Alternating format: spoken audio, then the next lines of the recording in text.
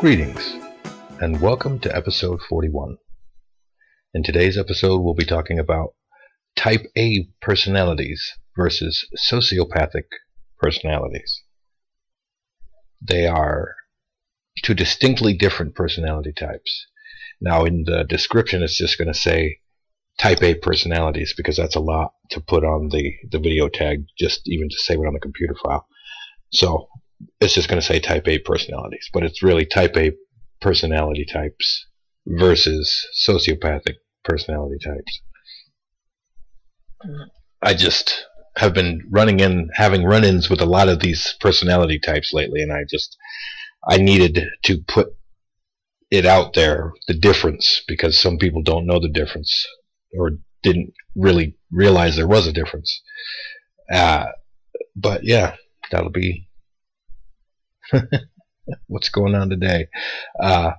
Sorry the video's so late, but I am getting you a video today.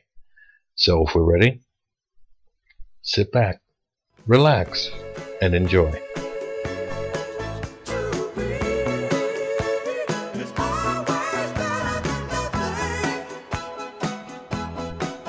So, type A versus sociopath.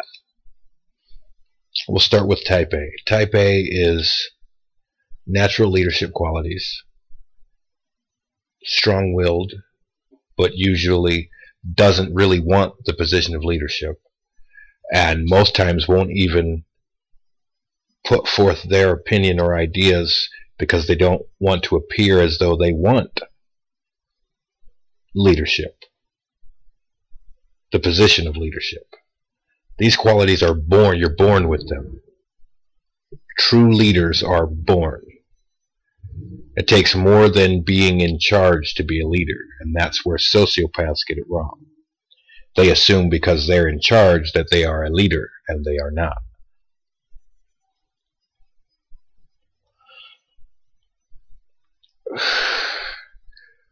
Sociopaths tend to have a sense of entitlement, that they deserve or need to be in charge for whatever reason, and we'll get into entitlement later in a different video.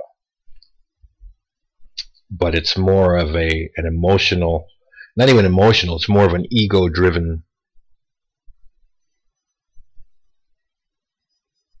how would I say this? It's more of an ego-driven quest for power than it is for the type A. The type A is they're just leader. They got those leadership qualities, and leadership usually falls into their lap, usually by chance or accident. They're not seeking it. Whereas the sociopath will actively seek it because they think it's their right to be in charge, and that it's like some emotional deficit somewhere makes them feel like they need to be in charge. It's an act of ego. A leader will state his position and leave it up to you. A sociopath will hammer it in and hammer in. I'm the boss, do what I say, do what I say. Whereas a leader, a real leader, doesn't have to do that. You know he's in charge. You know what he expects from you. And if you slip up, he'll let you know. He doesn't try to control every detail of your life. He knows he's only in charge of the time you're on his clock, that you're on his watch. He knows that beyond that time, once you're off his time, you're probably off his mind. The last thing he wants to think about is you. Whereas a sociopath wants to control each and every individual aspect of a person. Their work life, their private life, everything. Even trying to take an active role in their relationships if they can. You have to be careful of the sociopathic type, because they're out to do for themselves, whereas a leader lifts up people. so they can do for themselves. A leader doesn't want to have to look after you every 5 seconds, and they're not going to walk around looking for things to berate you about. You're not doing this right, you're not doing that right, you're not doing this right. They're going to walk around, type A is going to walk around, and they're going to be more of the mindset, hey, you're doing a really good job at this and this and this, and if you do by some chance need correction in one area or another, they're going to say, you know, I noticed this, if you need some help in that area, just come and ask. I can hook you up, you know what I mean? Whereas the sociopath will be, you better do it right, God damn it, rah, rah, rah, rah, rah, rah. Just barking orders and just negativity at people, because like I said, they believe it is their right, like their divine right to be in charge, and that's completely ego driven. Completely. And like I said, these people seek out power, whereas a real type A is more likely to decline the opportunity to be in charge. That's just not what they're after in life.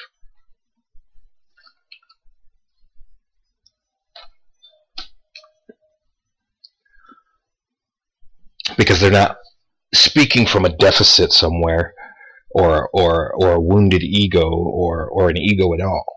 It is not, and that's part of the reason why they don't want to be leaders. They don't want to develop that haughty attitude of entitlement. I'm in charge. Now, I'm not saying that that never comes up, because I've been in charge before, and I was a damn good leader. I was supervisor of a trust plant on second shift, and we put out better numbers than first shift. That shows leadership. When you can get more work out of your guys than the next guy. And I didn't lead from my ego. I let them know what needed to be done, and I also let them know that you guys can do whatever you want as long as you get my stuff done. If there's something needs done, do it. But if the work is done, hey, they had a barbecue grill out back for lunchtime. First shift was pissed. Well, how come you let them do that? Hey, if they're going to keep giving me these numbers, they can keep having that barbecue grill. I put people where they belonged and didn't just force them, hey, you're going to work on a jig, and if you can't work on this jig, then you're out of here. I asked them, what would you feel more comfortable doing? I found 2 high-low drivers that way. Or forklift operators, for those of you that aren't from Michigan or the Northeast, because I took the time to ask them where they would rather be and what they're proficient at. And so the guys that were better with the hammers were on my jigs, and the guys that were better outside were outside. We did good work, and I didn't even want to be in charge. They pulled me into the office one day and told me I was it. First it started out, well, you're it till we find someone else. And then they came back and told me, we're not looking for anybody else, you're it. That's what I mean by a type A will usually have it fall in their lap on accident.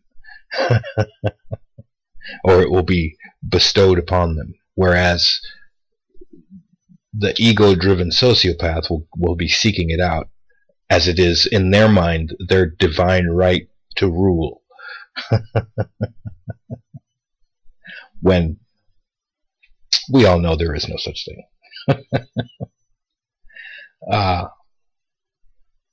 Just a lot of that lately I've been seeing, the people with the forceful energy that think, well, I'm bigger, I should be in charge.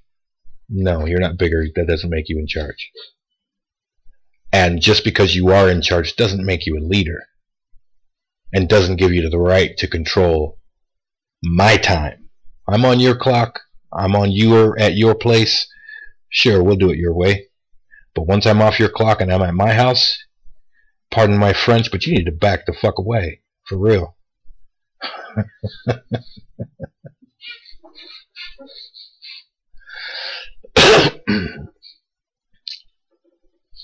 It just seems to me that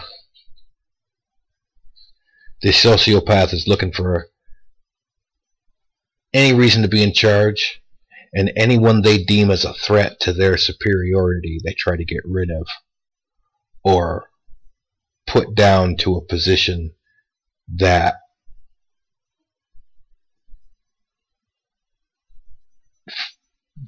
forced attrition, I guess, would be the only term I could come up with, where the person would feel humbled, not even humbled, just, I can't even think of the word, and I know the word is on the tip of my tongue, but the sociopath will try to break the type A down, because the sociopath can feel that this person is a leader, not just in charge, but a leader. And what's funny is the sociopath will come across the type A. The type A is not in charge, not looking to be in charge, but that sociopath will still feel threatened by that type A, because people can tell when you have leadership qualities. It was pointed out just the other day that I had leadership qualities. I wasn't looking to be leader. I don't want to be leader. There's reasons I don't want to be leader or in charge. That's just not something I want. But a sociopath will go out of their way to get that for themselves. Out of their way.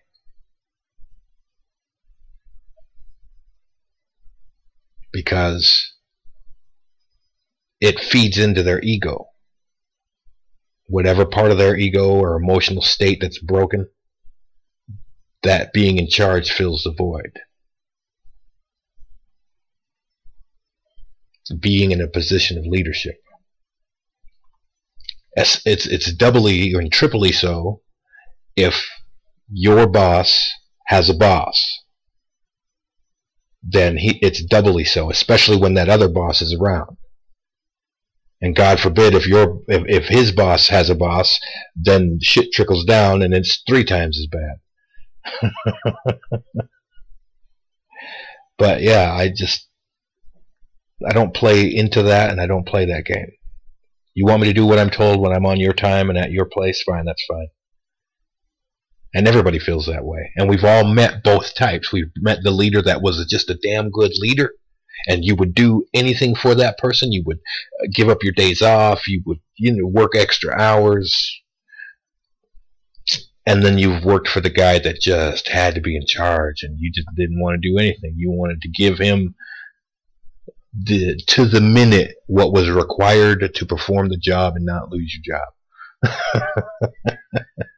You're not getting any more, and I'm not allowed to give you any less, is pretty much the attitude when there's a sociopath in charge. But like I said, we've all had that type A that's just a good leader, and it's not about the ego. It's about, I ended up in charge, let's make this work. And that's usually how a type A looks at it. And like I said, the type A wasn't even looking to be in charge when they got in charge. It was just, hey, the next level's coming up. It's like this. We either promote you or we got to bump you. And so they take the promotion. Now, if it came down to like that, lose your job or take the promotion, I would probably take the promotion. But I'm not seeking leadership at all. And most type A's don't. That just means type A, you're an alpha.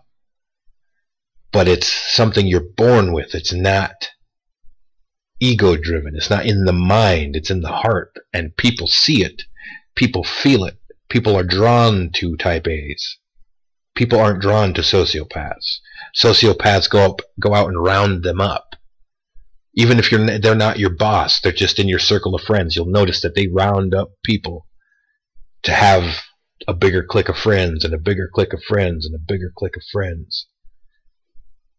And they'll let you know that I'm in charge of this clique. I don't hang out with people like that, and I don't appreciate people like that. Because, in my opinion, being a leader, being born with real leadership qualities, is a gift. And I wouldn't waste it on bullying my friends. I wouldn't waste it on bullying employees. Type A's don't. Sociopaths do. Now, I'm not going to say that there's not exceptions to every rule. I've seen true type A's that were good leaders have sociopathic tendencies, where they're completely ego driven. They still have those qualities that make them a good leader, but yeah, it's completely ego driven. But then there's not a lot of people that know how to put down the ego and live from the heart. But I've yet to see a sociopath with type A qualities. At all. In 40 years on this planet, I have yet to see a sociopath with type A qualities. You're in charge. You're not a leader. Huge difference. Huge difference. Being a leader, like I said, being a leader is something you're born with. Being in charge is a position that's given to you, or that you go out and actively try to make happen, such as wanting to be in control of a clique of friends, or going out and fighting for that promotion. I gotta be in charge. I gotta be in charge. My ego can't take being equal to someone. My ego can't take someone else being in charge of me. I wish it were that simple. I don't mind people being in charge of me. What I mind is working for other people and not having, like, my family not having a business going on. I wouldn't mind working for a family member. That'd be different. But working for strangers and have them belittle and talk down to me because of their mental disorder that they didn't keep in check. Yeah. I'm not down with that, and I'm not usually keen on being a party to that. Like I said, even when you make friends with people, and they're like, "Oh yeah, I want you to meet the rest of my friends," and then you go and you're in this group, and it doesn't have to be a huge group. It's 5, 6 people there, and there's always that one person that's trying to be in charge of everybody else, and when they realize they can't control you, like you don't go along with the herd, they don't like you. And so either your friend peels off from the herd and hangs out with you, or your friend will stop talking to you because so-and-so didn't like you, and so-and-so's in charge. And it's not spoken that way, but that's, I mean, I grew up in friendships like that, and in, you know, the cliques you have. I grew up in friendships like that, where someone always tried to be in charge. And then look back, the person that was calling supposedly in charge of our clique was getting all his ideas and information from me. Long story short,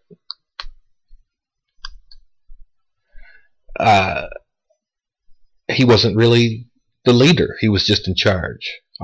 It kind of makes me the leader. He was just in charge. And the sociopath, there are certain things the type A personality has that the sociopath will never have, which make it always the better leader. Because they didn't want to be in charge. They don't abuse as a position. Because they're not leading from their ego, they're leading from their logic, reason, and from their heart. Not only do people tend to flock to them willingly, but they stick around willingly. They will do anything for this person. And when that type A true leadership person has to leave, it's felt. Their absence is felt. Whereas people can't wait for the sociopath to get the fuck out of there.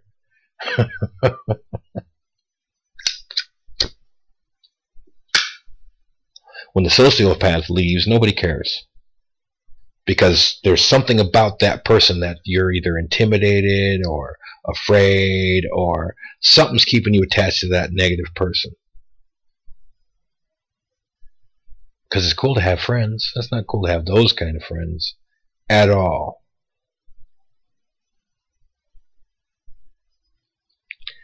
So all I can say is, I mean, watch for it. Watch in your life now. Who's the leader of your clique? Or who's in charge of your clique? Is it you? Is it somebody else? How do you feel when that person's not around? You feel like, oh, it's not so stressful anymore because I don't feel like I have to live up to anything or impress anybody. If that's how you feel when the leader leaves, then they're not a leader, they're just in charge. And maybe you need to find a different clique or be the leader yourself. You can challenge the leader. You can challenge whoever's in charge of your clique for the leadership position. All you have to do is go against them. No, we don't want to do that. And speak for everyone when you do it. We don't want to do that. We want to go over here. You do that 5 or 6 times, and they'll either peel off and go find another clique to run, or they'll just accept that you're now in charge.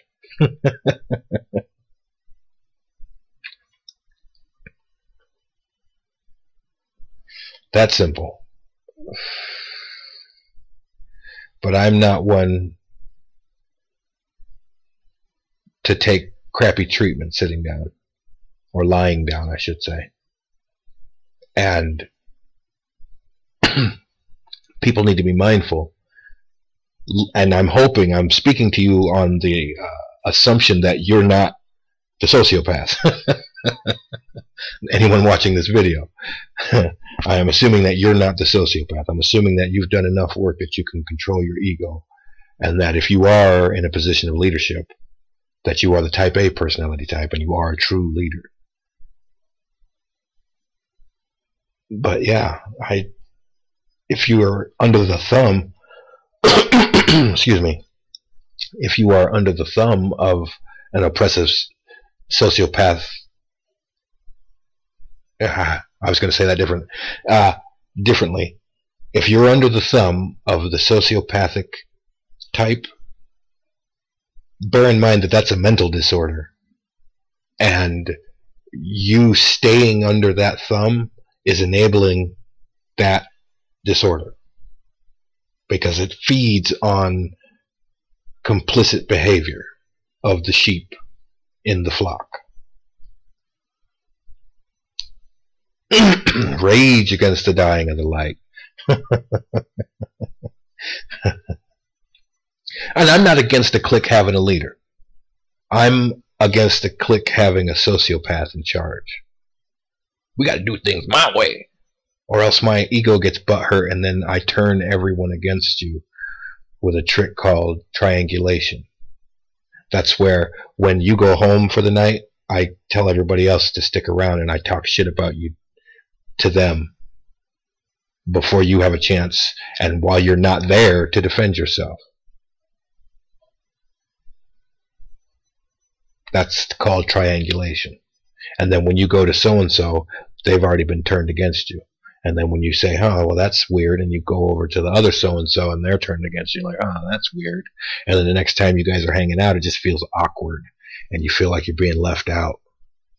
Yeah, that's triangulation at work, and you've just been fired from the clique. Your friends just fired you. We've all been through something like that.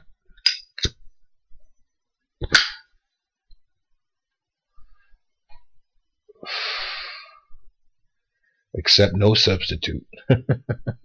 Type A personality is usually the dominant alpha, but they don't want really to be in charge, and they don't want to be in charge at the expense of somebody else's ego.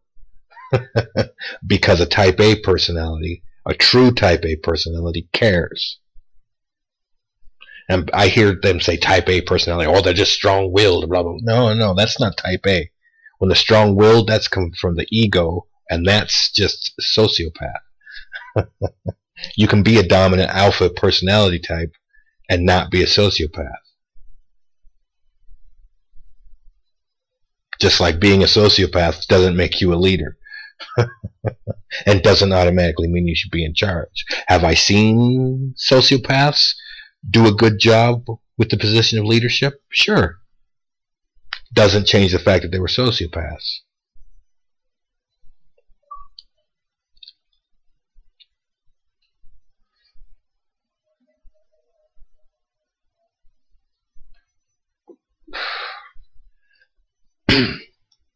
Likewise, when I've seen the true type A alpha type personality in charge with sociopathic tendencies, didn't diminish the fact that they still did have, they truly had the leadership qualities. They just happen to have sociopathic tendencies also. That's just because they're leading with the ego. We all have one. We all have an ego. But like I said, some of us tend to keep that ego under control, because that ego doesn't just spawn sociopathic behavior, and I'll get into that in a different video down the line. And it's something that we all need to look out for, because we're all capable of it. As long as we nurture an ego, we're capable of extreme neuroses, we're capable of sociopathic behavior, we're capable of narcissistic behavior. And in my opinion, narcissistic behavior is probably worse than both the neurotic and the sociopathic. And I'll get into that later. Matter of fact, those just happen to be the videos I have planned for the week. But yeah, it's crazy the way people view things. And it's even crazier that people let them get away with it.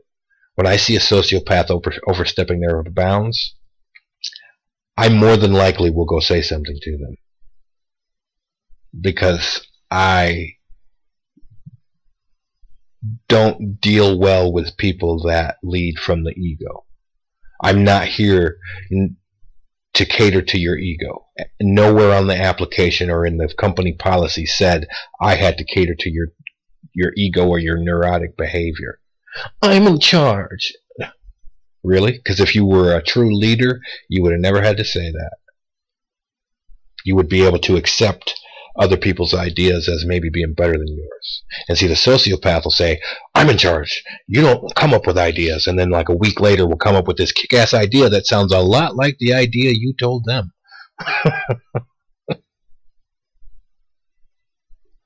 A leader, a true type A alpha personality, will be like, anything that makes a team stronger. And they will take that, they'll not just take that idea into consideration. If that idea is better than what they have going, they're going to use it. Anything to make the team stronger.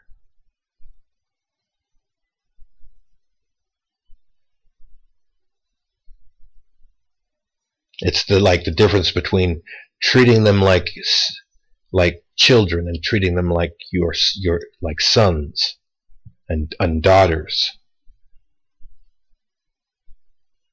Not all of my children, not all of my kids are children. One of my children is an adult. So when I say treat them like sons, I mean treat them like my son, who is 19, will be 19 years of age next year. Well, what is it? What's today, the 31st, the 30th? So 2015 is in a couple of days. So he'll be 19 this coming April, we'll put it that way. But yeah, that's the difference. Sun Tzu said it best. Treat them like children, and they'll follow you into a crevasse. Treat them like sons, and they'll follow you into hell. And a true type A alpha personality type does that automatically. They don't know any other way to lead. It's just natural for them to lead that way, because they are true leaders. They're not leading from the ego. They're leading from logic, reason, and the heart.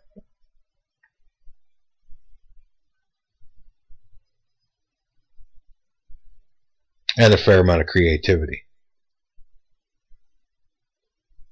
And a leader, don't get it twisted either. A leader doesn't really have to be creative. A leader just has to be smart enough to employ someone that is. Or gather to the group somebody that is.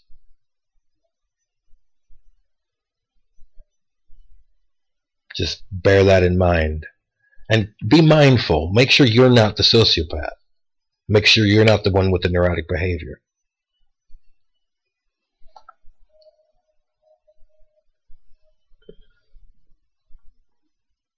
Make sure you're not putting yourself under the thumb of someone that perpetuates that kind of friendship, leadership, whatever it is that they have, that whatever position they have in your life.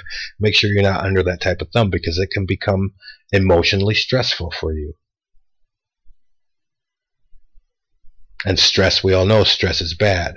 Oh, but I gotta have this job, and if that job is killing you, and that's what stress does, then you need to find another job.